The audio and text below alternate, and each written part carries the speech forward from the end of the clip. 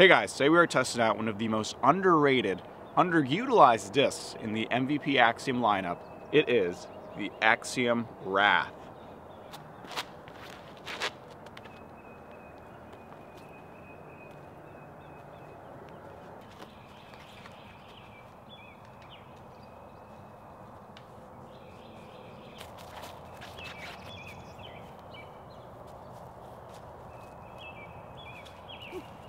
Hopefully not. So part of the reason why I say underrated and underutilized is because I never really see people throwing the Wrath or talking about the Wrath or really even buying the Wrath, because for the most part they've been sold out for a long time now. MVP just dropped a stock release to retailers somewhat recently, which is how I picked this guy up. The Wrath has the numbers 9, 4.5, and negative 0.52, which means it actually has a lot of overlap with an MVP mold that's really popular, the Tesla, which has the numbers 9, 5, negative 1, 2. MVP's website actually markets the Wrath as a worn-in or beat-in Tesla, which is kind of surprising because the numbers would almost indicate the opposite, but here we are.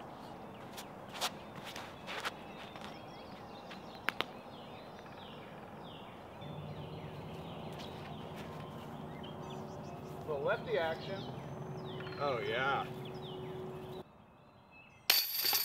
And I think part of the reason why MVP says the Wrath is a more understable Tesla is because all the Teslas I've thrown are actually extremely overstable. So I think what Axiom was going for here was to get that Thunderbird type disc that will really hook at the end but still have good glide and push straight for a long time, which is a type of disc that I really love. People have been following the channel for a while know that I'm a big PD thrower, so I'm thinking this is going to fit a pretty similar slot to my PD, which so far fits the bill.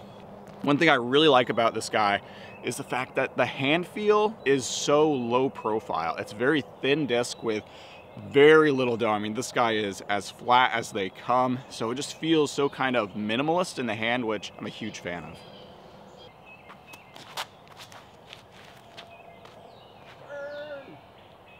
That's pretty good. I got down there. Oh. What'd you get that one? Guys, they just mowed out here yesterday. These holes are looking beautiful. Still even smells like fresh cut grass. Just an amazing scent.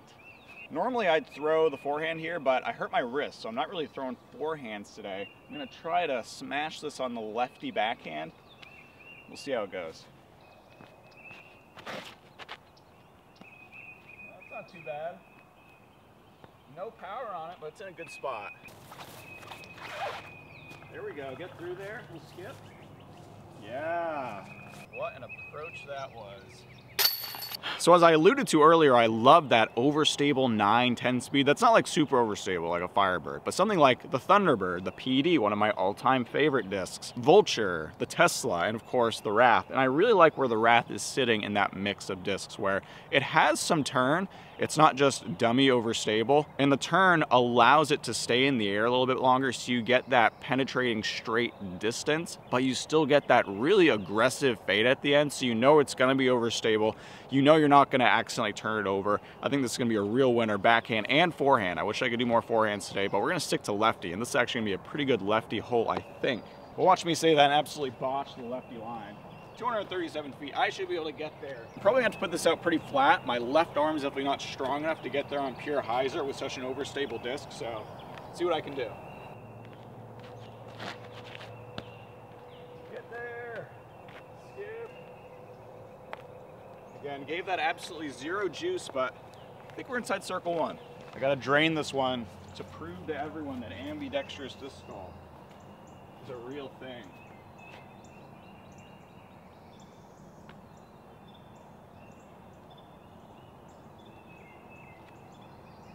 There we go, baby. The lefty birdie. 2 lefty birdies in a row, actually. Dang. And if you guys have a favorite overstable 9 or 10 speed in that Thunderbird type slot, let me know down in the comments. I'm curious. I want to try some more, so let me know what the good ones are. Yeah, that holds turn really well. Pretty happy with that shot.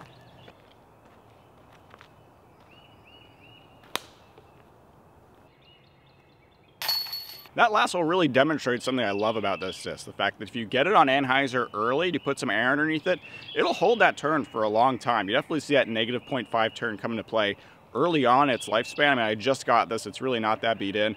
Whereas a lot of the PDs I throw when they're new don't have a whole lot of turn out of the box, and you really have to beat it in for a while to get that turn, like my Nordic Phenom. But that Wrath will just turn out of the box, but you do have to power up on it. So it's not super friendly to low powered throwers, newer people on the course, unless they just really want a really overstable disc. But to really get to fly the way you want, a nice flat straight shot or a little bit of anhyzer with some power, it's gonna be really nice with this disc.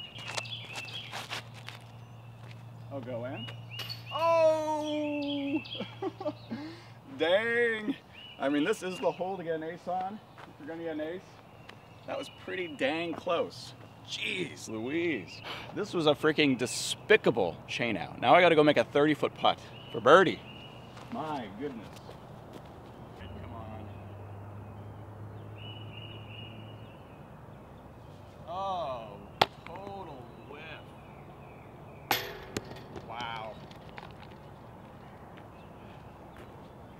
You know, birdogey is one thing. What do they call eagle to par? ER? Yard it? I yard it? Eared it? And if you too want to almost ace, why don't you go check out Grow and Throw. This video's sponsor, Grow and Throw. They're an amazing retailer here in Columbia, Missouri. Also online at growandthrow.shop. They got tons of discs, tons of MVP, Axiom, all the stuff you want. Go check them out.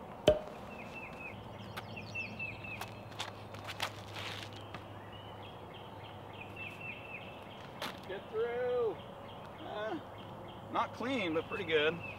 I'm making a formal request to change eagle to par from ER to EGAR, which I think rolls off the tongue a lot better. And it's very relevant because I may EGAR this one too. Oh! Okay, I can make that one. Not an EGAR, still a birdie. So I want to kind of sum everything up together. I'd say that this disc is a really dependable, overstable flyer with a little bit of turn out of the box, which is really nice. I think this is going to beat in to be something very straight, but still very torque resistant. I love beating in really overstable discs. You can get that straight flight, but you still know it's not going to turn over. This is one that I'm surprised more people aren't throwing, especially considering how many MVP Axiom fans there are nowadays. I feel like I see so many people at the course with just all MVP Axiom bags, and this is going to be a really good choice. If I had to put this against the Tesla, I like this more than the Tesla, just because the Tesla, for me, the ones that I've thrown, the Neutron ones, have been really consistently like extremely overstable, whereas this is a lot more workable than the Teslas I've thrown. But again, it changes so much run to run, plastic to plastic. There's so much variation, even within one disc mold, that it's hard to say for sure which one I would like one over the other. It really just depends on a lot of different factors. But I really like the Wrath. That's pretty much what I'm just trying to say here. Love the Wrath. And we got one more hole here. The behemoth of hole 18. It's under construction, so a little bit of a temp layout here for 18. Par 3. Let's see how it goes. So the basket is way down past this like orange fence line, maybe another 150 feet. There's kind of two lines you can take. I think you can go, I think the intent at least is that you go straight through here and just have something kind of fade in, or you take it on the left, like kind of a safe place. You don't have to do the water carry, but we're not babies. We're gonna go over the water and try to just do the straight shot, see if we can get in bounds. Oh yeah, that's a beauty. Get over. Oh, nice.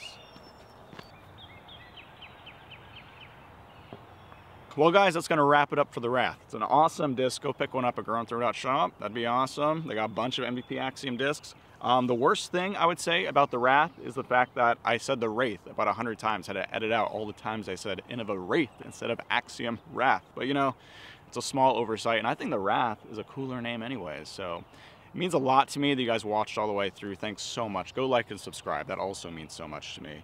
And as always, I'll see you next time.